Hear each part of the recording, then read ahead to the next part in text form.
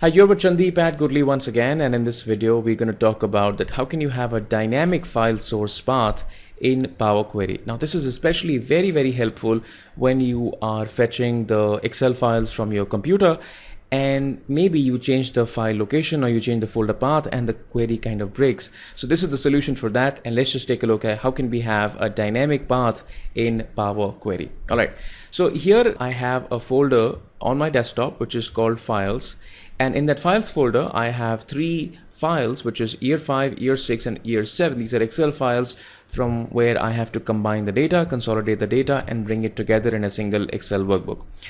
And to do that, I have made a blank Excel workbook in that particular folder, which is called Consolidate All Data. This is the file which is where I'm going to do my working and combine the data from the three files and bring it together and make sure that the path is dynamic. Meaning, when I decide that, hey, I don't really want to have the files folder on my desktop, or maybe even if I want to change the name of the folder, I would not have any problems to do that. So what I'm going to do is I'm going to really quick open this particular Consolidate All Data file and show you the work that I have done in order to make the path dynamic.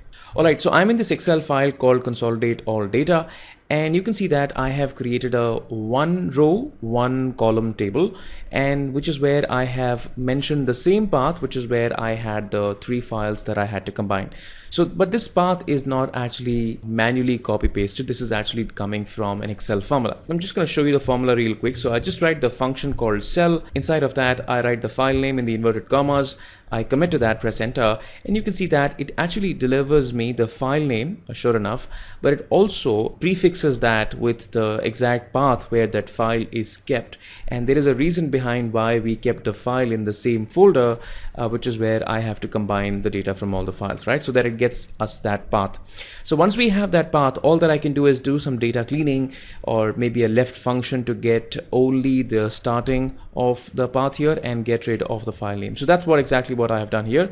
So I'm just going to press the F2 key and you can just take a look at the formula. It's a really simple left function, which is where I'm extracting the path here from that particular cell file name function. All right. Now, once I have that, I'm going to take this particular table to Power Query and then fetch the files from this particular path, which is actually driven from a formula inside of Excel. All right. Now, one very important thing before I kind of move on, you have to make sure that you are not working in just a book one, which is not saved anywhere inside of your laptop. So you have to make sure that the Excel file that you're working on is saved in the same path where the rest of the files are there that you want to combine and make the dynamic path for. Alright, so I will take this to Power Query. So I'm just going to click on the table. I've converted that into a table. I click on the data tab and I say that from table range. Alright, so you can see that that table that I created has come into Power Query, and there's just one single row here, and we have also got this change type step which I don't need. I can just get rid of that. Now what I'm going to do is I'm going to convert this query into a single value, a text value. So how do I do that? I just maybe right click here and I say drill down. Now make sure that you are doing the drill down on the first row, on the first value here, not on the column header, right? So I just right click here and say drill down, and you can see that the query is now delivering a text only. All that I'm trying to do is that I want to kind of drill down to the first value and convert the entire query into like a single text output. Right now this is nearly a variable that we have kind of declared in Excel, converted that into a table, and we are fetching that variable into Power Query and also drilling it down so that we just have one single path. All right. And this path is surely going to change. I mean, when the path gets changed, the formula is going to change and this is going to get reflected. And you can see the query is also showing us ABC, which simply means that this is now a text. All right, let's just work further on this. So I'm just going to now open up the advanced editor of Power Query and start using this path to kind of get the files. There are the three files that I spoke about, which are there in this particular folder. So I'm just going to go to the View tab and then click on the advanced editor. And you can see that we have the two steps here. So the first one was to get the table from Excel, and the second was one to drill down into the first row so that I get the text value. Now this is where my path is. Now what I'm going to do is I'm going to put a comma and write the third step here. So I'm just going to say the get files from folder. You can just have any name. I'm just having get files from folder, and here I'm just going to use the function called folder.files, and inside of this I'm going to mention the previous step, which is the path, which is where I have a text input, which is where I'm just going to grab all the files. So I'm just going to write path here, close the bracket, and instead of returning the path, which is the step previous, I'm actually going to return the get files from folder path, because that's the last step and I want to get the files, right? So get files from folder, that's the path that I return, and I say done.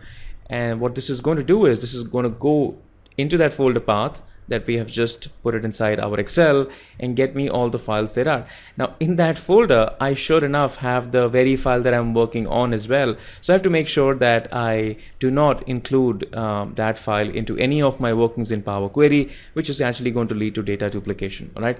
And now if you just maybe combine the files from the path that we have, and even if you change the path will get changed in our Excel because we have used a formula. That path is going to get to Power Query, and Power Query will automatically revise the path inside of the query and still get you the 3 files that are there in that particular folder. Now I'm not going to include how do you actually combine the data from the 3 files. I have a video on that, you can perhaps take a look at that, but we're going to kind of stop here, and we now are going to take a look that in case you have to maybe get the data not from multiple Excel files, but maybe from a single Excel file, how do you actually do that? You can actually follow the same process, but here you can actually select one single Excel file, but you can also kind of tweak the query slightly just to kind of pick up one single Excel file and not just go to the folder path that we have just done. So I've made another query here, so we do the same thing. So maybe I'll just show you the same thing. So what I have done is the same little table that I made it in Excel, I first got that into Power Query. Once I got that into Power Query, the second step was drill down like the way that I just did. And then after, when I had the path, which was the second step to drill down, I wrote this a get file step. In the get file step, rather than writing the folder.files function, I first of all wrote the file.contents function. And this is where I kind of mentioned the path, and then I concatenated that with one single Excel file that I need. So I needed year 5 2005.xlsx. Now it's very important for you to write the file the same way as it is inside of Power Query as well, because if there is the slightest bit of change in the name of the file, even the case of the file, this is not going to work. So the first thing that I write is file.contents, and inside of that I have the path. I do an ampersand, and then I write the name of the file, right? Go to that path and then pick up this file. And then I use excel.workbook to extract the contents of that particular workbook. How many sheets are there? What is the data inside of that? That's the kind of thing. And then obviously I return that particular step in the end. I click on done, and that's what I have. So I now am seeing the sheets there are in the year 2005 Excel file, right? So this is kind of amazing. So you can use any of these two methods, whether you're getting files from a folder or you're maybe picking up one single Excel file. Now let's just take a look that if you're trying to work in Power BI and not Power Query in Excel, how do you actually do the same thing over there? Alright, so I am in a blank Power BI file, and I have opened up the Power Query editor here. Now I've got one bad news for you, because in Excel you have the ability to write a formula in a cell and then get that from Excel, but here we don't have any cells where we can kind of write the formula over there, the left function and the cell file name function, and get the file name from here. So this is slightly manual, but it's gonna kind of reduce the work that you end up doing by manually updating the path in several queries. So assuming that you have a lot of queries here, I have none, but assuming that you have a lot of queries, all of the queries have data coming in from Excel from the nearly the same source that I have, and I want to update the path in all of those single queries. So to do that, what I'm going to do is, first of all, I'm going to declare a parameter. So I'm going to go to the Home tab and click on Manage Parameters and just make a new parameter. And I'm just going to maybe call this parameter as my file path. And over here in the current value, I will supply the actual file path there is, right? Alright, so I'm going to come here in the current value and paste the path that I have to go and pick up the files from. And that's about it. I'm just going to click on OK, and that actually becomes a parameter. Now in every single query that I create, I have to kind of refer to my file path as the destination where you have to go and pick up the data from. And you can have subfolders here and subfolders here and things like that, and that can be easily managed. Let's just kind of quickly create a query. So new query, and then I'm just going to say more because I have to kind of pick it up from a folder. And over here, I'm just going to pick up the folder and I'm just going to click on connect. Now, when this asks you to paste the path manually inside the folder, here what you have to do is, instead of actually pasting the path that I pasted here, I have to actually link to that parameter. So I'm just going to link to that parameter, which is my file path, and that the value comes in right here, and I'm just going to say okay.